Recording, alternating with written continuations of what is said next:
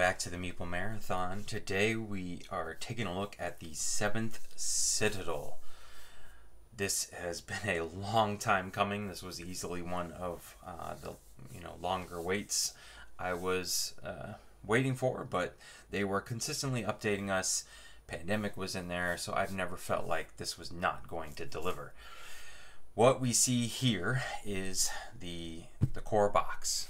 So if you ordered the core box, this is what you're going to get. This is the accessories pack add-on. So I know that they're going to be selling some of these, all their like excess stock on their website. So if you order the accessories bundle, this is what you're going to get. Essentially, it's this little binder. We'll take a look at all this in a bit, but the little quest items binder, card binder, all of the wooden, not cardboard, but wooden card holders, and then the play mat underneath. So this was, one bundle, and then here is the expansion bundles. These are all the expansions that you will eventually be able to purchase. I don't know if these are all going to be bundled together or whether you can bundle them all in a cart. I think it's kind of interesting they just have this empty space there, but I guess that helped it things not get crushed. But anyways, let's start taking a look at this stuff. All right, so first things first, so we have a nice backdrop for everything. We're going to take a look at the playmat, so it can sit underneath us in the background. The playmat does come in a box. I know a lot of people are grumpy about this.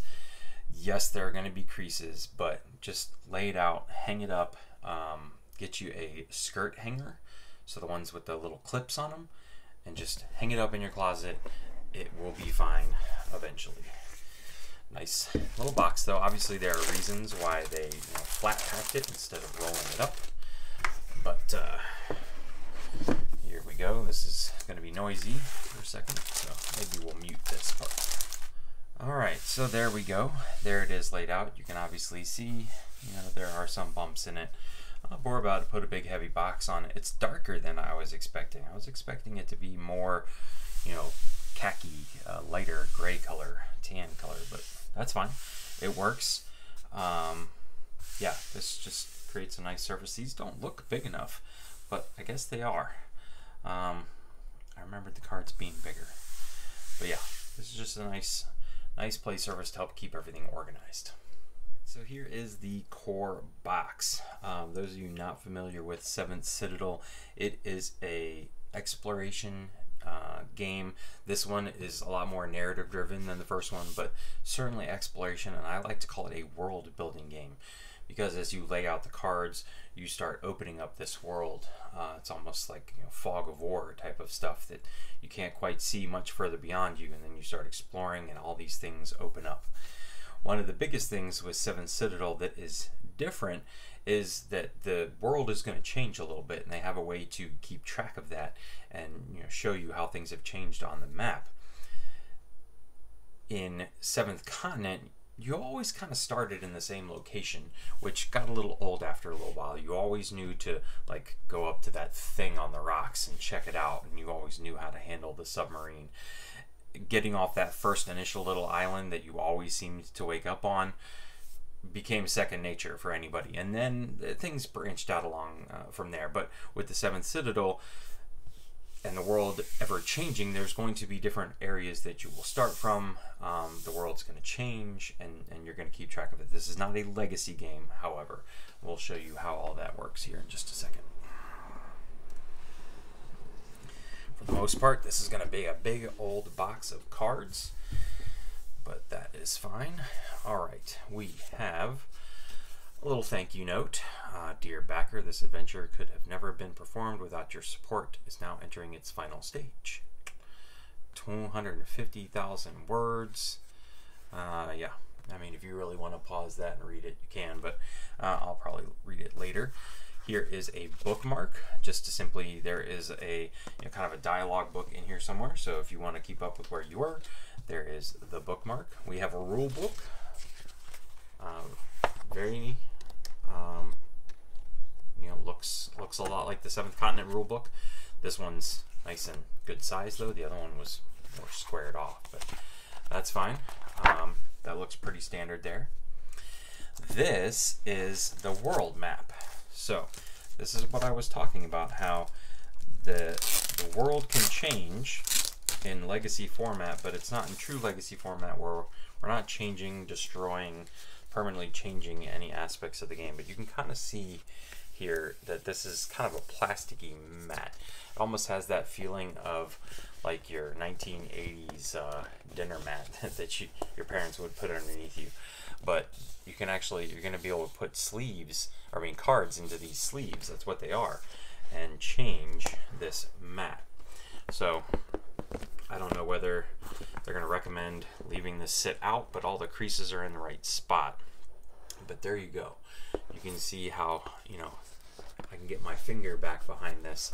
And so we may go explore this newlywed island in the Pebble thinking that's what it looks like, and it may have been completely changed. And so after we explore it, there may be, you know, an outpost there, and we can start from there on our next mission. But here you can see it's called the Kale Protectorate World Map. So this is really nice. It's nice and thick, you know, really thick edges here. I don't think that things are going to tear off. Again, I'm curious as to whether or not I'm going to feel like I need to store this out, which might not be the worst thing in the world. Might be cool to look at to figure out how to hang it on the wall. We're going to set that off to the side, just folded once. Okay. We have some of our... Okay. So these are going to be the sheets that you're going to start your campaign with and you're going to keep up with. A lot of stuff going on here. You have various tracks that you're going to be able to go up and down on. So pencil, obviously. This is naming your community, not just your party. So this is, again, a little bit of world building. You know, games like Kingdom Death Monster have become very famous because of their community building aspect in between the big boss fights. But lists the players, threat being played. What we have here is a, you know, almost like a tech tree. This has very much Final Fantasy X vibes, in my opinion, for any of the video gamers out there. But essentially you start here in the middle and you will work your way out as you unlock experience points. Each of these symbols, you know, does something underneath. And then we have a version of the map here. This is a little bit more zoomed in, but we can actually take notes on this, similar to how we would do in, say, Distant Skies. Make little notes, notations, and keep up with. Here we have a list of side quests that we can keep up with, so as we unlock those, we'll write them down. A nice kind of quick rules reference on the back. And then here you have all your buildings that can be built in your community. Remember, this is a world builder. And so obviously you'll check off ones that you've unlocked and whether you've got multiples of them, and they basically give you various bonuses. So this has a little bit of a Frosthaven feel to it, in my opinion. But I believe the retail version of the game is just going to come with one of these. I could be wrong, but the Kickstarter version here came with several, and I believe there's even more in the accessories pack. So I think I've got plenty for the life of this game. All right, here is the dialogue book. It's pretty thick here. You can see good thickness. I'm not going to stop on any pages or anything like that, but you can see it is full of dialogue. And there is a bookmark, so I guess there might be times where you want to quickly go back and reread said passage. So I'm pretty sure that's why they gave us a bookmark. There we go. All right, here are our threats, aka scenarios. So in the core box here we have 3. We have a new beginning. It's kind of an introductory scenario. You can see it's not very thick at all, but there's a lot going on here. It's going to give you, you know, 1 cycle equals 1 year, and it gives you some introductory, choose your character. So whoever you choose, you're going to read this, and then composing your action deck, epilogue, and then I'm not going to spoil the conclusion. Then we've got Drums of Resolution and Dodekian's Awakening, I think. That's a very hard font to read. But these are super thick. I mean, this is, you know, like a little mini novel right there. So this is what the scenarios are, but these are, you know, campaign length scenarios. These are not to be, you know, played in one sitting. This one might, maybe will. And one of our expansions contains a fourth one, so lots to do. Now we see all the cards. Now, the one item from this campaign I did not get was the extra large storage box with all the sleeves. I do sleeve the action cards, and I will be doing that. I've got my sleeves ready to go, but you can see here there is plenty of room. This is just foam filling right here. There's 3 storage trays for all the cards. There's gonna be plenty of room to get these out and organized and sleeve, you know, 200 of them, I think it is, or maybe 300, something like between 200 and 300, or less than 200 maybe even. So let's take these out. Don't ever throw these away. These are super handy in other cases, even if you don't use them in this game. Okay, so we have some standees. This is going to be in retail edition. Again, tiny, but they are to scale. Then we have On the Edge of Peril. So this expansion contains 2 dividers and 30 cards to spice up your adventure. It cannot be played without the 7th Citadel base game. Okay, I forgot about this, but it was probably listed below. What's interesting is that the divider is been eaten. Edge of Peril. Ooh, there's little pop-outs. Very fancy. And then, you know, those cards. So, not quite sure what that is, but there's not going to be a ton of card opening here because this is very much, you know, spoiler zone here. If I can get this back in there. Don't want to spoil anything. There's a lot of fun secrets, but there you go. You get a little mini expansion inside the box. These are a whole bunch of other dividers, characters, save, character skills, advanced skills, reflex skills, banished cards. Where are we going here? Number, and there we go. 1, 2, 3, 4, 5, 6. Wow, look at all these.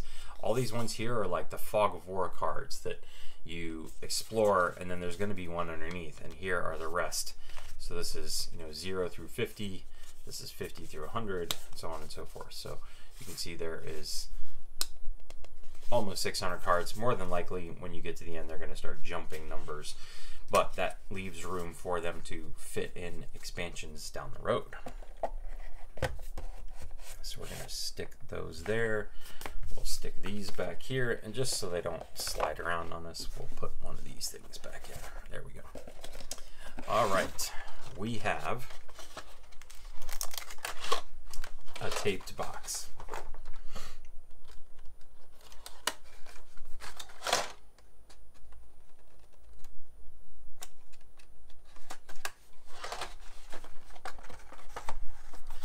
All right.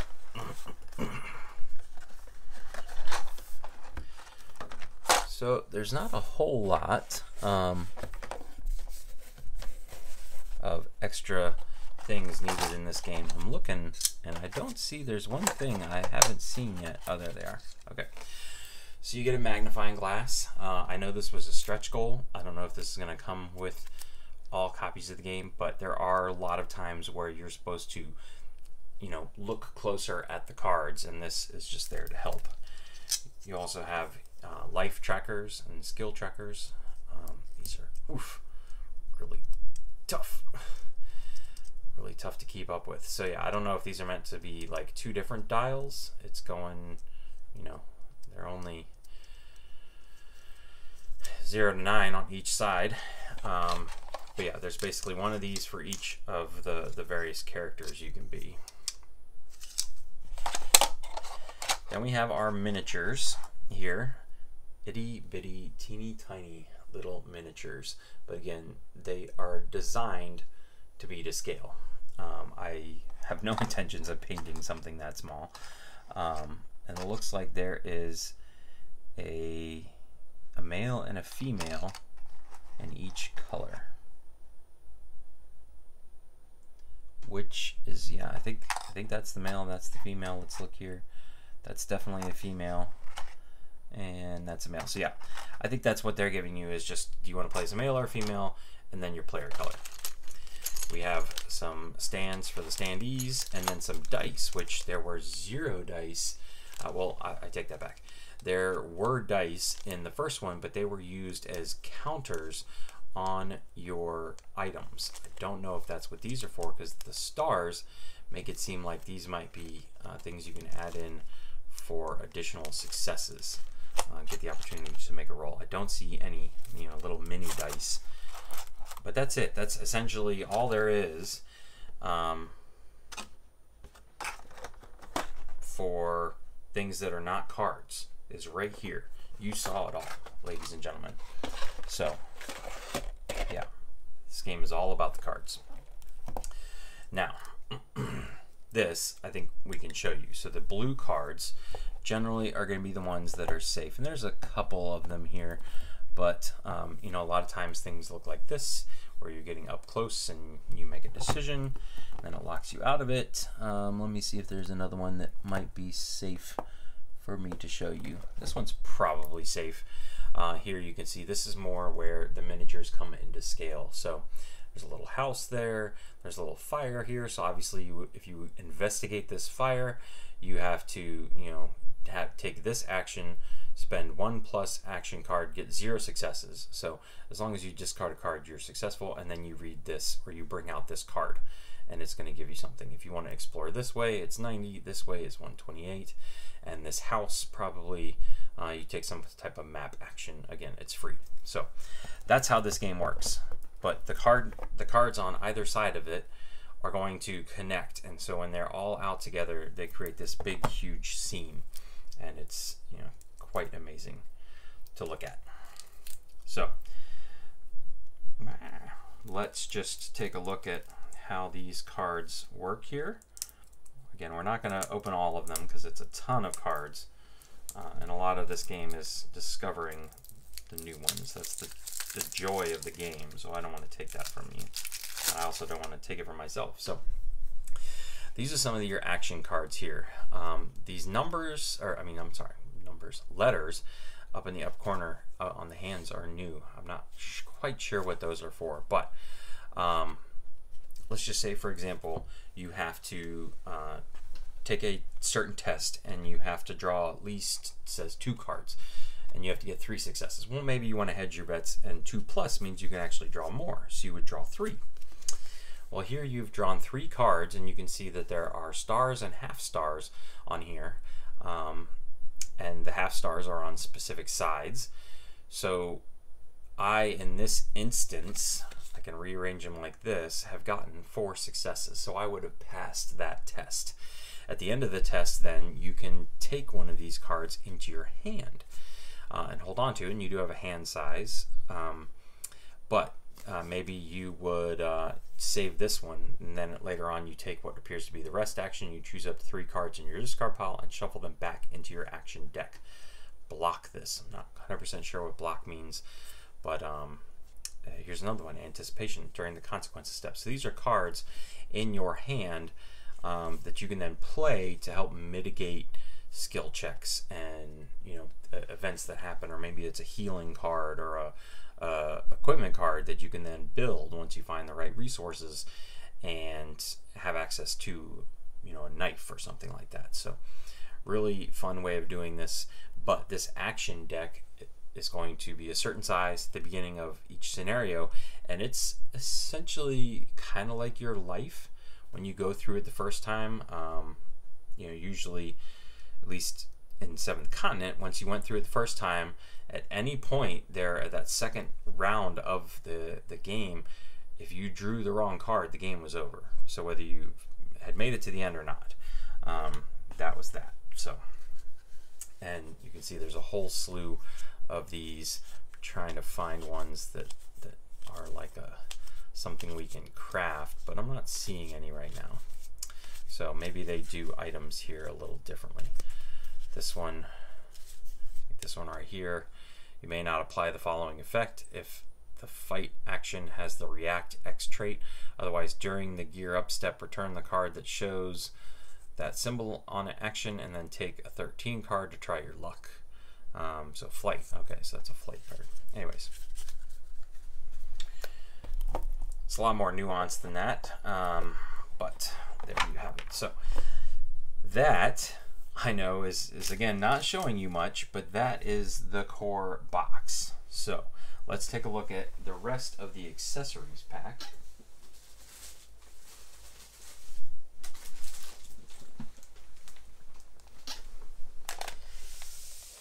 So first things first is a whole nother 7 more leaflets, and I think I got 4 or 5 in the box, so more than 10. I can play this game 10 times, and then I can either order more of these, or I can save the last one and photocopy it, or I can just print off ones from Serious Pulp's website. But if I get 10 games of the 7th Citadel in, I'm going to be pretty happy with what I have gained from this game. I will have gotten my money's worth. So there we go. All right, here we have our little journal. So there's going to be times where we gain what's called quest items. So these are going to be items that you don't want to, you can't just use up. You don't want to discard for any reason. You want to hold on to them because they help tell the story and give you clues to finishing off the quest. And so you can place them. Normally you would just have them in a stack somewhere, or put in 7th Continent, you just put them under a card, unless you had one of these special binders here. So it is held on like that. The nice maze picture there. So you flip that open, and it's really just, it's like a Pokemon binder or something like that that holds these square cards. So that's, all it is, but it's a nice, fabric bound leather on the outside, fabric on the inside. Plenty of room for your cards here. So just a fancier way to help you stay organized during the game. Purely cosmetic add-on. I guess you could maybe say quality of life add-on. All right, and then last but not least, we have our card towers. One of the really nice things that they have sent us, which is completely not necessary, is a file, because these are, laser cut wood. This is balsa wood. And if you've ever popped out balsa wood, a lot of times it ends up with little, splinters where it's holding on to. It does this in cardboard too, but the cardboard isn't going to give you a splinter. So they give you this file so that you can file down your stuff as you're putting them together. More than likely, these will probably need to be glued together, and you're just going to want to put them together and find a shelf for them. I doubt they're going to fit in the box. I doubt you're going to want to take them apart and build them every time you play a game, but I guess maybe you could. You keep them in this box or this bag like this, who knows. For now, we're just going to do that with them. But that was the accessories pack. I think the biggest thing in the accessories pack that people are going to be looking for is the playmat and or these, because there's a lot of cards in the game. These come in very handy to keep you organized.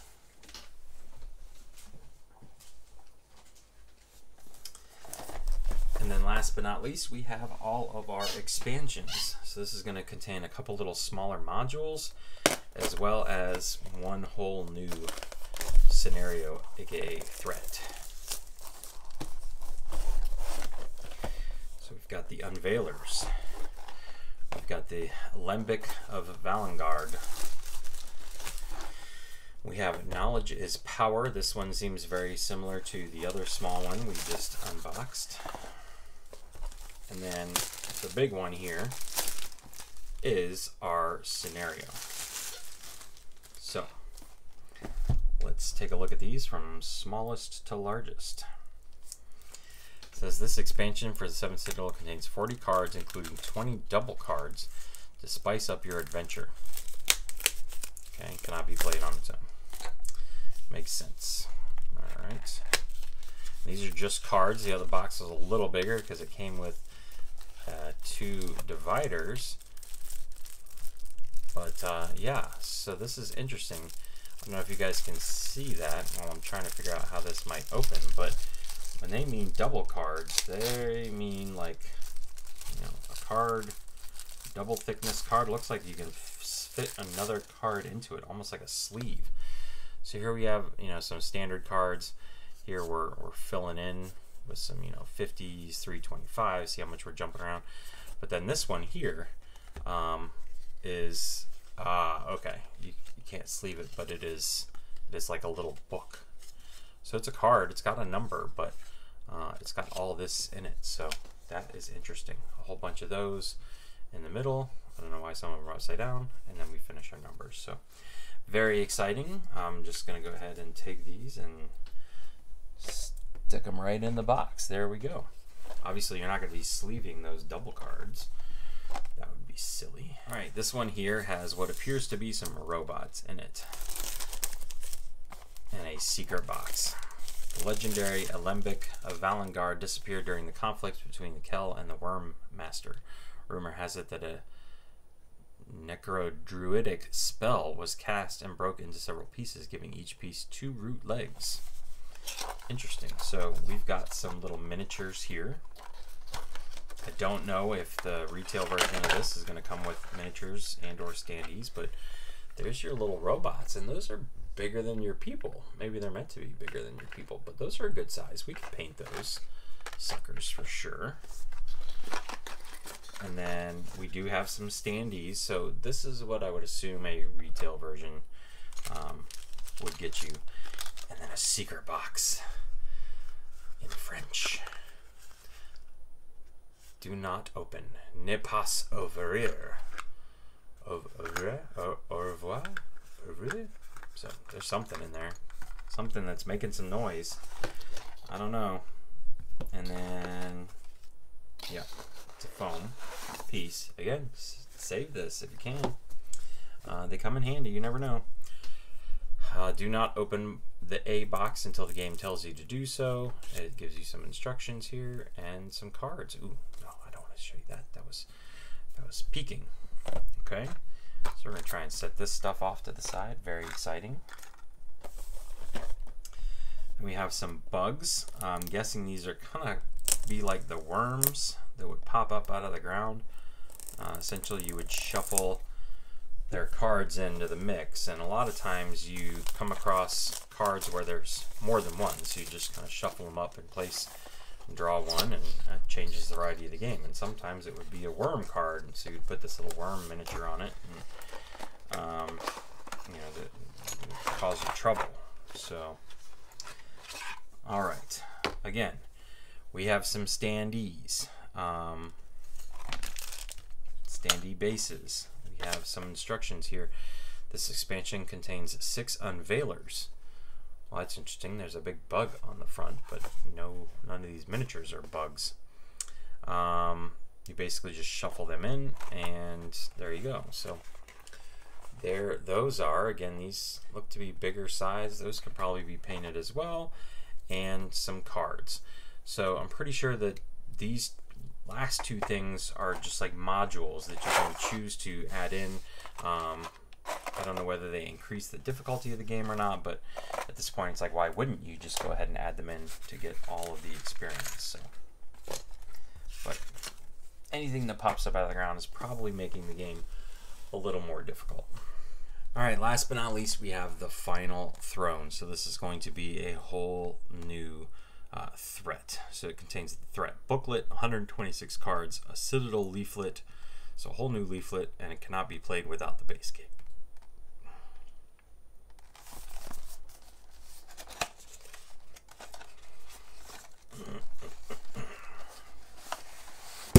Whoa, that was a thick thing of cards. So there, I'll give you a peek at that one, since you'd probably be seeing that. Looks like that's an actual village or citadel or something like that. There's some people in there. Didn't see a whole lot of people in 7th Continent. All right, we have 2 sets of cards here, so lots of cards in this one. We have our booklet. It's just as thick as the other ones, so there we go. So we got 4 total scenarios, 3, 1 beginner, and then look at this. This one even comes with a leaflet, so I now have 12 to 13. What's nice about this is that they're assuming if you get this after the fact, maybe you have filled out the 1, 2, or 3. Maybe they give you 4. Maybe they're always going to give you 3 in or 3 or 4 in the core box. You can play through each one of the threats that comes in the box. And this one, it's like, all right, we gave you a threat, we're going to give you a brand new sheet. So this, I'm sure, is everything we've already seen.